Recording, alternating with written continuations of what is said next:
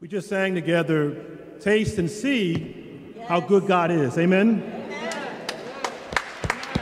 Taste and see. And for me, it was a blessing today to receive once again the gift of Holy Communion, to come and to be nourished by the Eucharist, to receive God's blessings today, but also to see just how good God is. Amen. See how good God is. And in my role as pastor, to be able to sit back today and see the goodness of so many people coming to Mass, feeling more comfortable gathering in these spaces, and doing it in a safe way. Amen. God is good. Yes, God is good.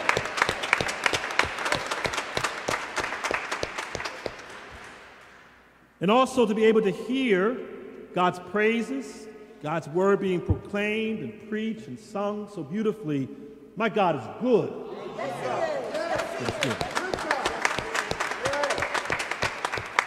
so I thank you for coming today to gather once again in this space. There's no other place we want to be on Sunday morning but in God's house to give God thanks and praise for what God has done for us. Amen? Yes. Yes. I want to recognize visitors today, anybody who is visiting our church today who's not a member. Would you stand and we might acknowledge your presence today? Any visitors among us? Would you please stand?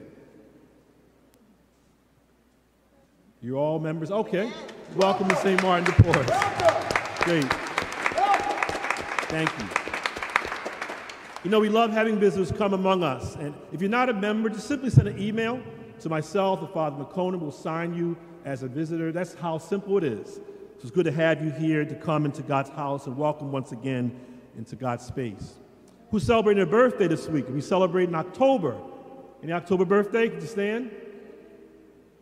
Couple? All right. Let's sing. Birthday to you.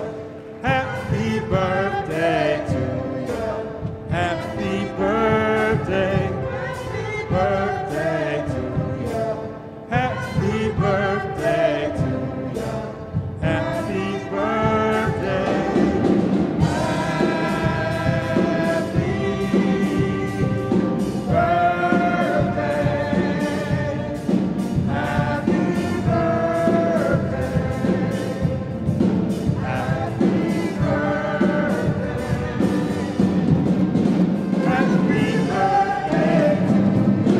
Birthday.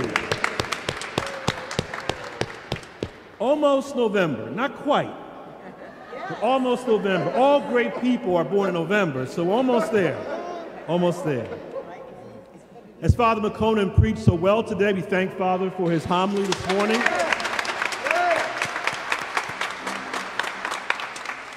And if you didn't get it, you weren't paying attention you weren't listening about the gift of God's mercy and the sacrament of reconciliation. Amen? Amen? One time I was telling my students in high school that I go to confession every month. And the young man said, "You talk to a mirror?" I said, "No, I don't talk to the mirror. I go like you go. I go to a priest and ask him to hear my confession." We too, as priests, need God's mercy. And over again, Father gave us stories and examples of how the door of mercy is open. Come on, man. Yes. I think you heard me. The door of mercy is open. In the midst of all the burdens we carry, one of the ways I describe confession is we walk around with all kind of stuff in our pockets. We feel weighed down. And we wonder why we can't do what we're called to do. Amen. Because our sins are holding us down. And one of the most beautiful stories Father shared was the fact that even Jesus does remember our sins. That's right. Come to the door of mercy next Sunday. 9 o'clock. My Father McConan, myself, with the guest priest. I know some of you don't want to go perhaps to a priest you know, but honestly, as we heard today, I don't remember your sins. I'm not trying to figure out who it is. I got my own stuff. And I can only talk for one person, but I'm not there yet. I need his mercy. I'm not sure when my number's going to get called. So I want to be ready. And so we'll have 3 priests, myself, Father McConan, and a third guest priest you don't know. Okay? We'll be in the sacristy, the confessional, and I'm going to be outside on the porch for those of you who don't want to be in a closed space. We'll have partitions up. We don't need to see your faces. Just hear the mercy of God coming to you.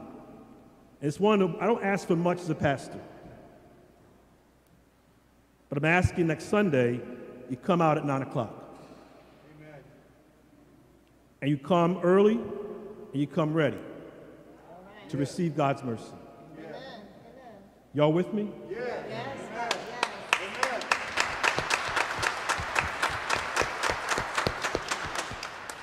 And especially our confirmation students. You with me?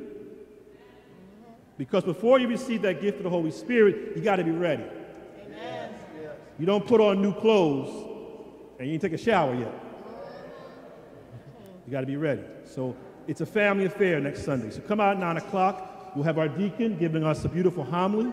The Blessed Sacrament will be exposed. A great day to pray. You can't beat God's giving. You give time to God, I guarantee, I know I'm a testimony. God will magnify God's blessings to you. That's just how good God is.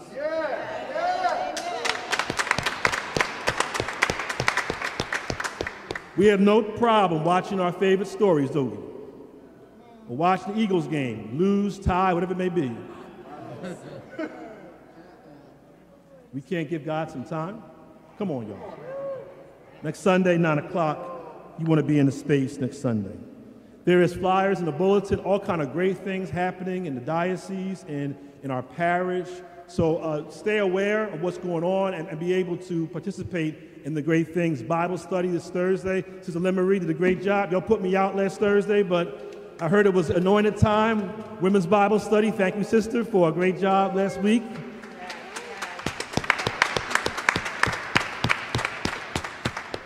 You know, one of those phrases we hear all the time, you're on mute. Y'all put me on mute last Thursday. I put me on mute, so I couldn't speak up. But no, thank you so much for that. And as you know, we're getting ready for our election. We do not ever endorse candidates. We don't do that. We endorse the gospel.